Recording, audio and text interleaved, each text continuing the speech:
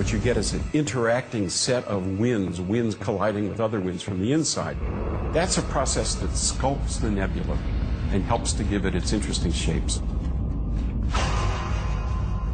The most intriguing of the planetary nebulas are those with bipolar shapes.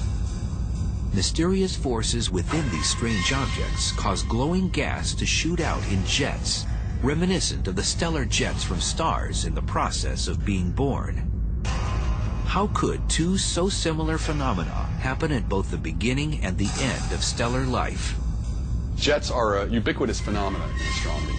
What all these jets have in common is the presence of an accretion disk, which is rotating gas, magnetic fields in the rotating gas, and as material flows through the accretion disk and loads on the field lines, it gets blown back out into space.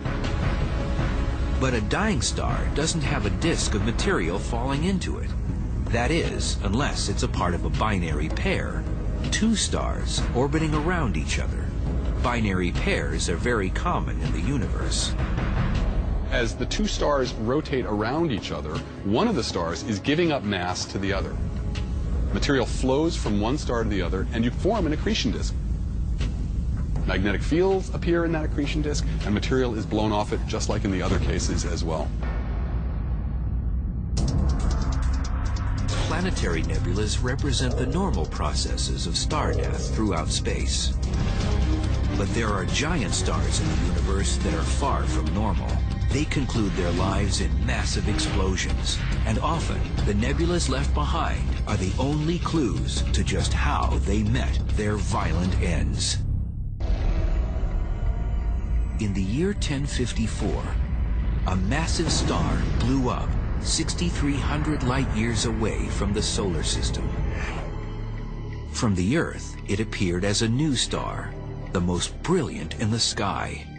10 times brighter than Venus, it was visible in broad daylight for 29 days. It was noted by Chinese astronomers, and perhaps the Anasazi of New Mexico, as seen in one of their petroglyphs. It faded away almost as quickly as it appeared, and today we can see it only through telescopes. But what's left of it is spectacular.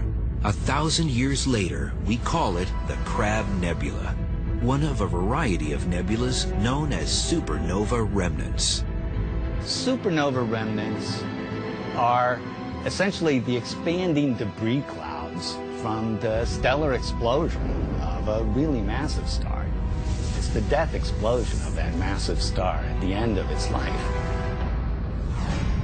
Supernova remnants are something like planetary nebulas in that each results from the death of a star. As a star first evolves to become a planetary nebula, it ejects dense mass from its surface very slowly. This is not an explosion, it's just an ejection. A supernova is much simpler. It's just an explosion. Everything happens in seconds. And the nebula that we see around it is the shrapnel that still remains. The light show comes from the explosion's shock wave, smashing into the surrounding material and causing it to glow. The principle was dramatically illustrated as it actually happened in 2004, when the Hubble Space Telescope caught this shock wave striking a ring of gas in the remnant of a supernova that exploded 160,000 light-years away in 1987. Closer to home, the Crab Nebula remains the most famous of all supernova remnants.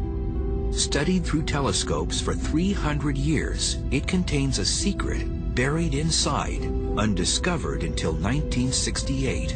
At the very center is a pulsar, spinning at 30 times per second. A pulsar is a spinning neutron star so dense that 1 teaspoon of it would weigh 1 billion tons.